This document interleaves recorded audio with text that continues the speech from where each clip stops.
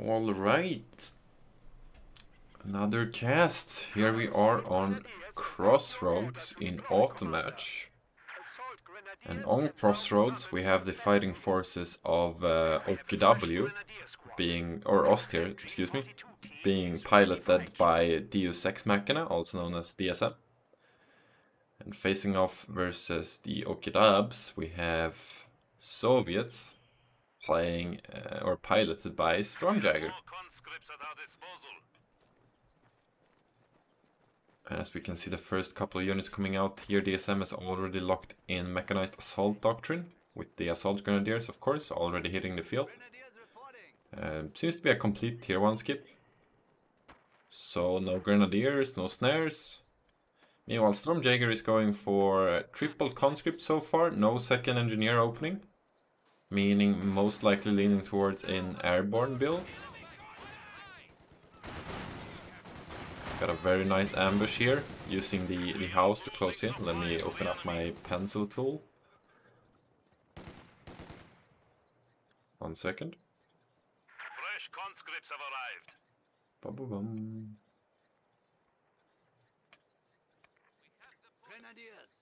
There we go. Yeah, using this house to really close in instead of charging straight ahead, meaning you take way less damages because you're not fighting over this area, approaching the conscripts. And of course you also, you start the fight at an already way closer proximity. So just very nice tactics there from DSM with his capping order. Probably spotted the victory point being captured and went for that. And he's still using the garrison here. This is probably not going to work out though. Taking a bit too much damage there, but not dropping any models whatsoever. We see one go down here on the retreat, might get a second one. Has some red cover here on the retreat. Doesn't get another volley off though. And yes, we can see here Stormjäger, 4 conscripts, so most likely leaning towards an airborne pick.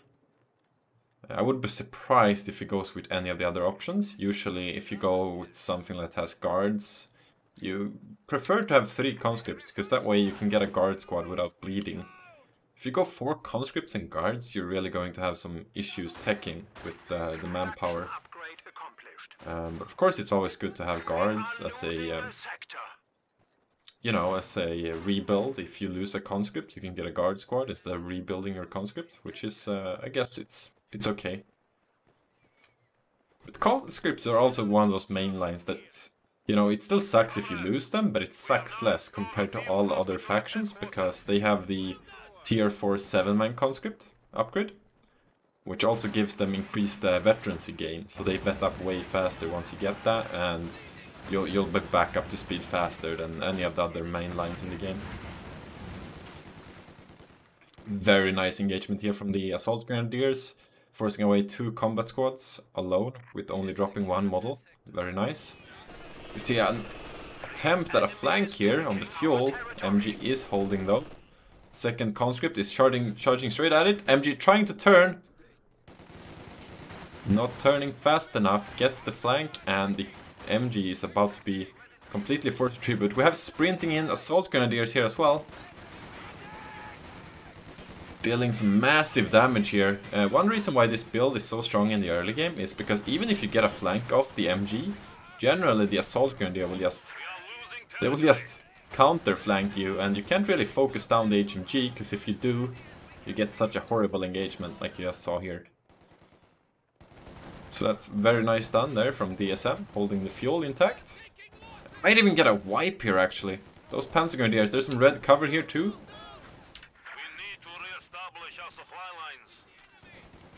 Ooh, really close. He stops there for a second. I think that was a mistake. Probably wanted to get that extra accuracy while he was on the red, but might have actually made sure the conscript survived there. Meanwhile, we have a 2-2 coming out from DSM. And we also have a fuel taken here. Some resource harassment also happening over on the left side. So early game is definitely going to in the advantage of DSM. But 2-2 is out. Meanwhile, Stormjäger is taking up to tier 3, so no early sysgun, which is what you usually see, I think, with this build. Which also means this 2-2 is going to do some serious damage before AT hits the field. This early tier 3 with this resource income would tell me that he's probably opting for an M5. I realize you can't see that, but the M5 half-track. Because it's only 30 fuel. Which is weird if it actually opts for the airborne, because it will delay his SVTs and douche gas, considering it requires 90 munitions to get the quad going. So usually if you go airborne, you generally go T70 if you go light vehicle. Though I don't mind skipping light vehicle as airborne, personally. But I know there's some different builds you can do. Airborne is very versatile. Do I have a cutoff coming in here? Panzergrenadiers just charging straight ahead. Flamer about to dislodge this MG. Not closing in for that flame burst though. There we go. A bit too late. Managed to get suppressed before, which will damage the reload time of this specific engineer. So probably won't get another burst off. No, he won't. Cutoff is in play. Conscripts trying to take back the area. Oh, we saw a fake bundle nade there. There we go. Easily dodged by Stormjäger though. So that's 50 munitions down the drain. We also have a sysgun in the build for Stormjäger. Not opting for the M5 and, you know, just putting tier 3 here when you need to go sysgun, it just feels very bad. So I think going sysgun is generally way more, early sysgun is way more consistent. And thank you very, very much, Nathan, there for the 6 months for your prime. Cheers, my dude. 6 months. Noise. We actually have a second 2-2 coming out for DSM. Probably expecting a T70 since the lack of sysgun so far. But there's quite a far away, the sysgun. I'm not sure. No snares yet for Stormjäger, so he's just that far behind in resources, it seems. But yeah, double 2-2 is out. Just going to put even further pressure. We also have a teller here from DSM. Strange location. It's not very often this actually goes off. Maybe if it was more on the rope, but we'll see, we'll see.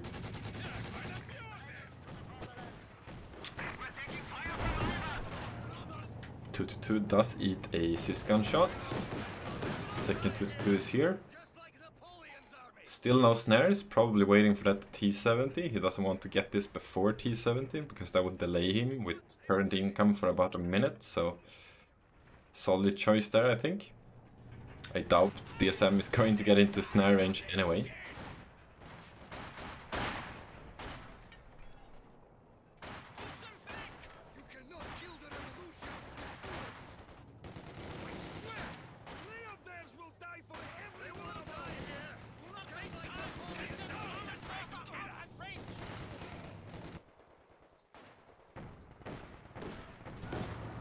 There we go, T70 is in the build. We see infiltration grenades, this could be huge!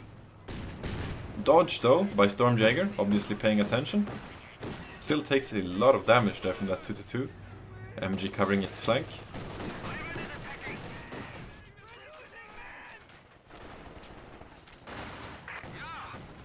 Oh, Panzergrenadiers coming in, this sysgun is in trouble. And there is still no snares from Stormjäger, but T70 just hit the field, still no AT from DSM, not even snares. So this might go terribly wrong here. Sysgun though is about to go down, double 2-2 is here to stop this T70. Sysgun finally decreased, P-Gun's getting very low, we see Bundle Grenade on the conscript, dodges it but barely. 2-2s could go in here for the kill on the T70. Is finally going for it. We see armor piercing rounds from the MG42 dealing some damage. This 2-2 should be enough to kill it now. He is going in for it.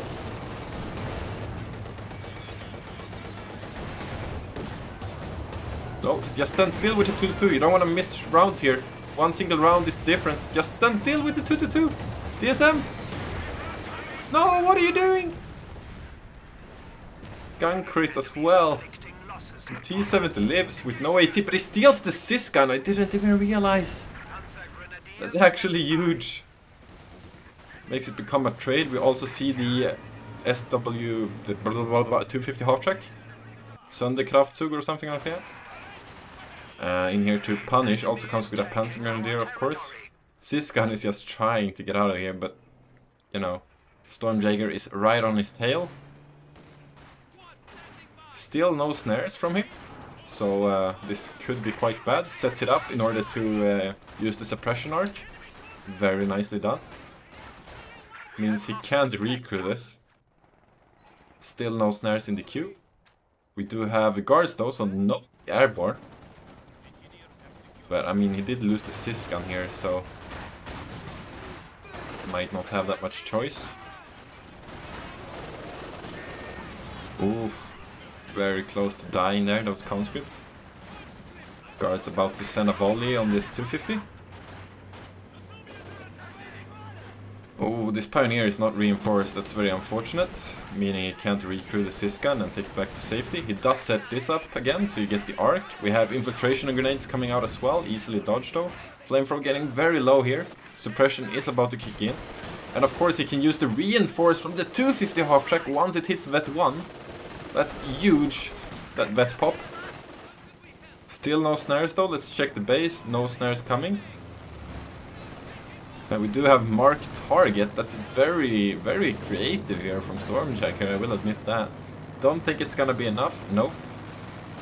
Those conscripts are forced away, meaning the sysgun is available to steal, he can repair, and that's 80 munitions down the drain for Stormjäger. MG42 coming in to stop these any further pushes from Storm, but I don't think he's in a position to do so. We have M5 in the queue, and he's about to be able to afford the quad. He does have DPs on his guards as well, so he's not too muni-starved here. Yeah, Sys is taken. He chooses to retreat instead of just repair. He can reinforce from this, so I don't see why he would do that. Oh, he maybe wants to tech. Battle phase 2 is ready, so teching here means Panzer 4 in about, yeah, well, as soon as he gets manpower for it.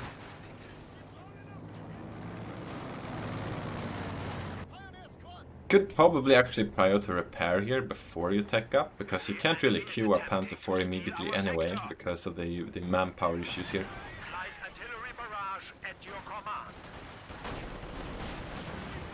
Yeah, Stormjäger is on the back foot, quad is halfway before popping. Meanwhile, map is looking very dominant for DSM. Quad about to pop, sysgun relocating. There we go.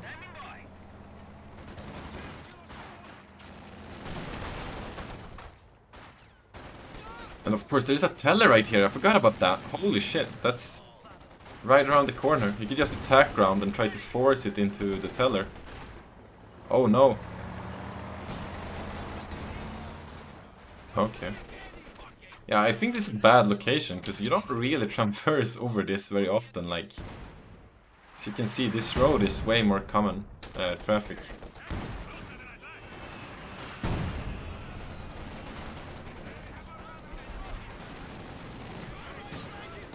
Oh, and we have the light artillery barrage coming in. Not sure what the goal is here. Panzer 4 is in queue. Could actually try to get some sneaky Shrek pop here together with the 250. Would be kind of cool to see. Panzergrenadier is getting very low. Has to play very safe here. Yeah, gotta be careful. Don't want to retreat from here. Retreat path goes through here, and the M5 will just kill him. Oh, but it chooses to retreat anyway. Fear of the oncoming conscripts. Panzergrenadier does go down. Assault Grenadiers now. Seems Stormjäger got a huge win here in this engagement. He got his sysgun back, wiped a Panzergrenadier. Might be able to get away with this as well. There's nothing stopping it. He doesn't know about the Panzer 4. But he is scared of the 250, I'm not sure why. Maybe he thought it was a Panzer Grenadier inside, I don't know. He could literally kill this if he has charged, but he gets stuck on some logs, that's unfortunate. But misplay from Stormjäger to begin with. You can just chase, should have just been hugging that 250 as soon as it approached him. But yeah, Panzer IV coming in now. There is a cis, double cis actually for Stormjäger. We also have the guard squad, of course. Let me check the snares. Still no snares though. I don't know why people don't build snares. I think that's generally a big mistake. But yeah, one connection there. I don't see this M5 getting away. Nope. There we go. A bit sloppy from Stormjäger. He probably could have heard the Panzer IV in the fog of war. Yeah, half-track ready again. I'm a bit surprised he opts for Pioneer. Could just put a Panzer Grenadier in it and would be way more effective. That way you could also be backcapping with like with the Pioneer. But yeah, double cis is out. And DSM is about to learn the meaning of pain here. We get a follow-up shot? No, we don't. Holding fire, very nicely done here.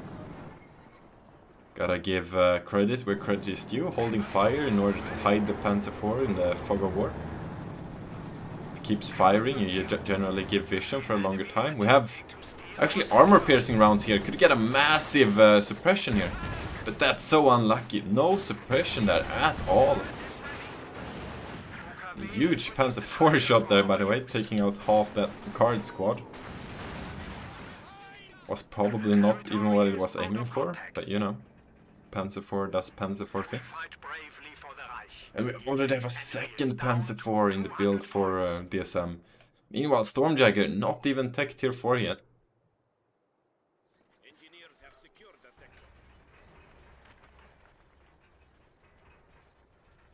But yeah, Stormjäger finally gets control over his fuel again. Really been struggling. I do like this positioning, you know, keeping these guys behind in an ambush position. That way you can just jump in and then jump out and you're already very close. Also, Panzer Grenadiers behind green is very nice. People really underestimate a lot actually how much damage Panzer Grenadiers does on medium to long range. They actually deal a fairly amount. And it's not like you can force them away by closing in, because that way you just get eaten alive, so yeah, I like that. But yeah, second Panzer IV is in. Meanwhile, DSM has got 6 man on both of his assault grenadiers. Can't really argue with that choice. Could just go for a deep dive here on these cis guns. But yeah, oh, huge barrage from the cis guns taking out the 250s. Obviously got vision from the garrison here. We have a question here. You wonder why they don't use mortars, and there is some players at this level that do use mortars. In general though, mortars are very slow when it comes to tempo, right? Because you basically lose down one combat squad in order for just a very poor support weapon, to be honest, compared to like a machine gun. So it's mostly about the tempo, the fact that you lose out on tempo by building a mortar. And that's why you don't see it that often.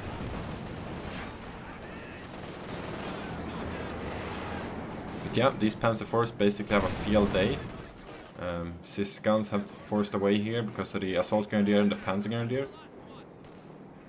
Meanwhile, Stormjäger is floating a lot here. I'm not quite sure what he would go for. I guess a second engineer probably, and then just wait for the T-34. But yeah, he is in deep trouble. That once that T-34 hits, he's gonna be facing 3 Panzer IVs. Also, deleting this machine gun actually lets his units base rate here, because there's no other MG defenses for this area if you come from the cutoff. But we have a huge maneuver here from the back. Imagine if Stormjäger had some mines on his side here. I don't see this P4s getting away, but we have a huge button there from the guards. Stunning that Panzer IV, but they managed to get away by the suppression from the MG. Could just keep diving with this Panzer IV, to be honest, but he sits in front of the Sys guns, taking a volley. We also have the light artillery barrage coming in. Could have probably waited with that for a couple more seconds, I think, until the Sys guns got in position again. We also have Panzer IV from DSM, meaning no third Panzer IV. Or Panzerwerfer, I mean, meaning no third Panzer IV. So DSM is going battle phase 3, meaning a Tiger is a possibility if the game goes on for that long. Ooh, gets a connection, needs one more. Can he get an angle? Yes, he will. Abandon as well. The enemy has destroyed a panzer. P4 goes down to the Sys guns.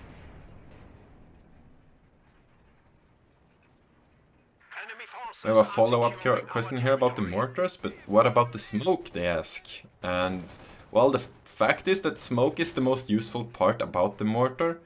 The thing is, though, it's still a tempo loss, and is smoke really worth 300 manpower? Like, it's not 300, it's like 250, about there, from mortar, depending on which one you opt for. But do you really value smoke to 250 manpower? It's very tough to say, you know. If you have a machine gun here positioned, would you rather be able to smoke it and then charge up with a conscript? Or would you rather have 2 conscripts and that way you can just make a pincer maneuver, you know? You get the same result, the MG is forced away, but you have 2 combat squads instead of 1 combat squad in the mortar. So, yeah, it's different, I'd say. But I don't think mortar is worth it for smoke alone. Nice Molotov here on the Assault Grenadiers. Could even go down here with some body blocking, actually. Get one more flame burst, that's definitely dead. Got the red cover here as well. Yeah. Honestly, a bit strange to see such late snare and Molotov tech from Stormjäger. Or, yeah, from Stormjäger. Because the Molotovs are actually really good versus Assault Grenadiers. You know, you get your sandbags up, and if your Assault Grenadiers close in, you just throw a Molotov and you actually win the engagement, so... Werfer is coming in here. Eats the conscript, very nice. Already pretty much paying off for itself, I think. We saw a grenade trade there. Sys guns in position.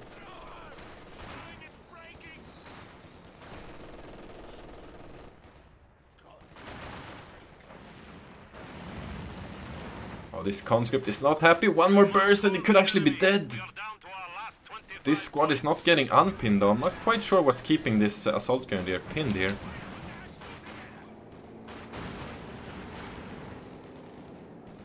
That was pinned for quite some time.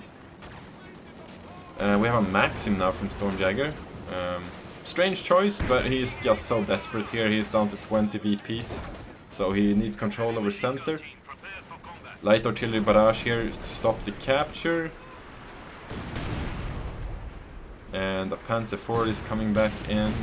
Looks like DSM is looking to end this game. Finally a T-34 in queue, but I think it's too late here.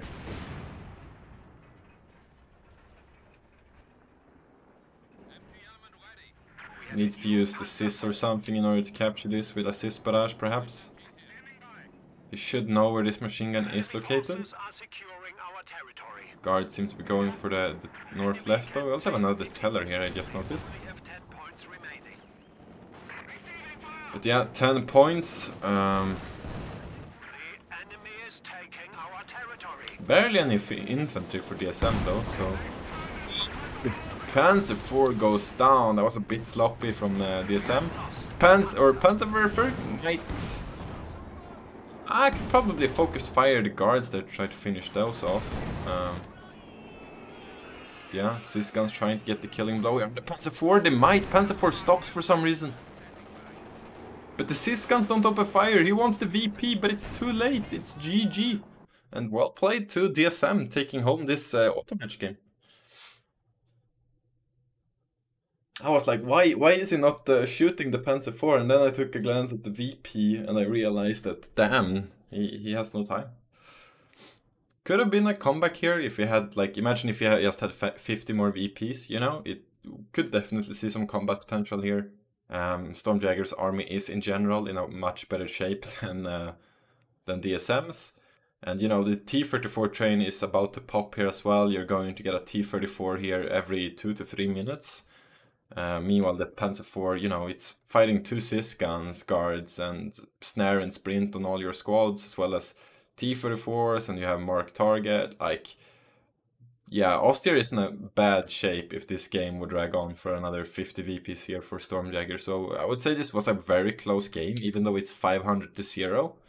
Like, the VPs don't always tell the full story, right? Which is why I kind of dislike the format of the recent qualifying for the tournament, you know, because it always seemed to come down to VPs if you would qualify or not, and it, like, taking home many series don't really matter when if you know, if you lost a lot of VPs, you don't really get that far. And even in a game like this, where it's actually super close, like, you can't really tell from the VPs, right?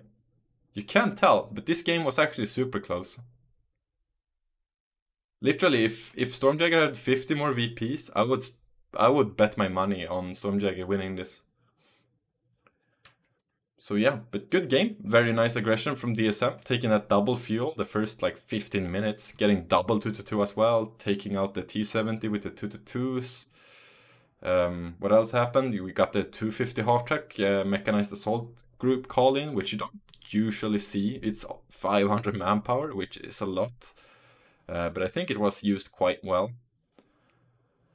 You know, managed to get him that one Sysgun steal, which he later on gave up. Of course, Stormjäger doubling down on light vehicles, going T-70, losing it, and then going back to M5.